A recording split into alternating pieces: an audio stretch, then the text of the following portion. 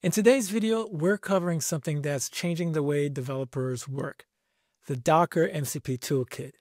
If you're new to MCP, it stands for Model Context Protocol, a standard that lets AI agents securely connect to real tools like databases, documentation systems, and APIs.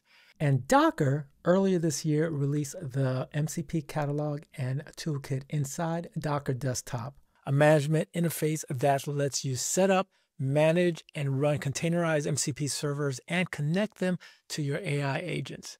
It also provides a CLI for server management. Now, I really think this is the easiest way to get started with MCPs to supercharge my agents, especially since I can find popular MCP servers and set it up easily with just a few clicks and run them securely in a sandbox runtime environment. And there are a lot of servers. So in this video, I'm giving you my top 5 MCP servers that can automate a huge chunk of your engineering workflow. So let's take a look. The Docker MCP Catalog is a centralized, trusted registry for discovering, sharing, and running MCP-compatible tools. Integrated with Docker Hub, it offers verified, versioned, and curated MCP servers packaged as Docker images. The catalog is also available in Docker Desktop. Local MCP servers are containerized applications that run directly on your machine. All local servers are built and digitally signed by Docker, providing enhanced security through verified provenance and integrity. These servers run as containers on your local environment and function without internet connectivity once downloaded. The Docker MCP Catalog also supports over 60 remote MCP servers with OAuth built in. Need database access? There's a server for that. Need to research using specifically Wikipedia? There's a server for that. And best part, you install these servers with just one click, like right over here. No config nightmares. And you can see a list of your servers under the My Servers tab. Now that I have the wiki server enabled, adding it to an agent is easy. For example, I have Claude Desktop installed. And if we go to Settings, under Connectors, there's nothing currently connected. If we go to the Clients tab, and simply click Connect right next to Claude Desktop, client connected to the MCP Toolkit. So I'll just need to restart Claude. And now when we check our settings for connectors, there's MCP Docker. So if I start a new chat, I can leverage the Docker MCP server for Wikipedia by simply asking a question like this. What's Muhammad Ali's boxing record from Wikipedia?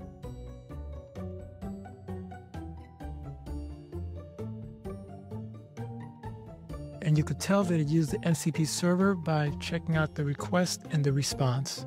But now let's turn our attention to the top 5 MCP servers. Starting at number 5 is Context 7, which gives your AI agent instant access to accurate, up-to-date code documentation for your projects. So instead of your model guessing function definitions or hallucinating API specs, Context 7 feeds it real information. With Context 7, you're able to use it for features like generating documentation, explaining code blocks, understanding large, unfamiliar repositories. It's perfect for onboarding, refactoring, or just maintaining sanity on large teams.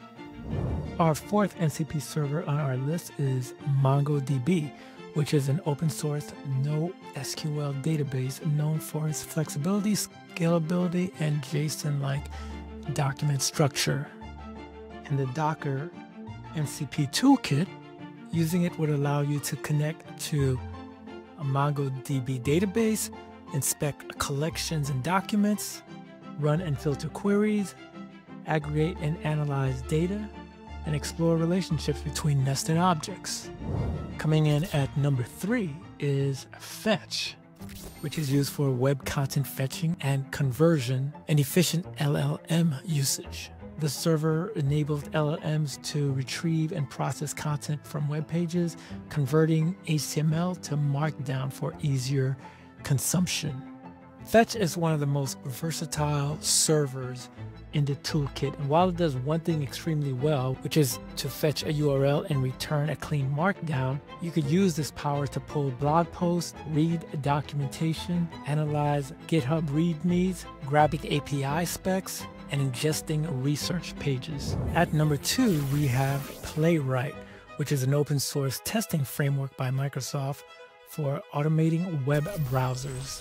It's used to test web apps across Chrome, Firefox, and WebKit with a single API.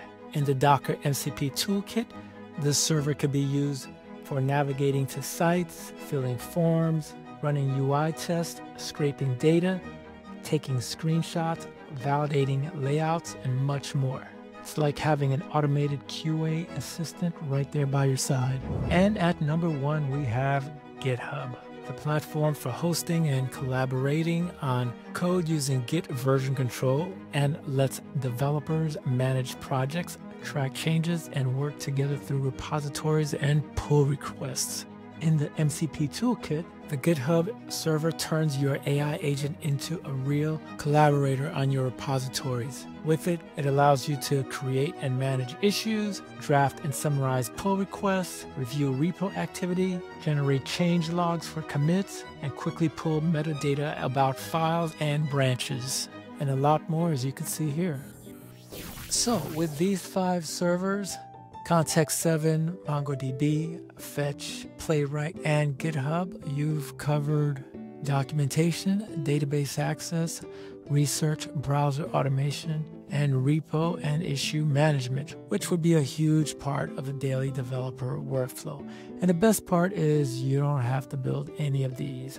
Docker MCP Toolkit gives it to you all within one click. This is the future of using AI in engineering, leveraging agent skills that connect directly to real tools. And the best part is that our catalog keeps growing. So visit the MCP Toolkit often. So those are 5 very popular MCP servers in the Docker MCP catalog that I wanted to share. Now, let me know in the comments, what are your top 5 and what has your experience been using them? If you want a little bit more insight on how the MCP Toolkit came to be and a quick walkthrough using one of the servers, check out this video here. And as always, if you got value out of this, make sure to hit that like button, subscribe, and I will see you in the next one.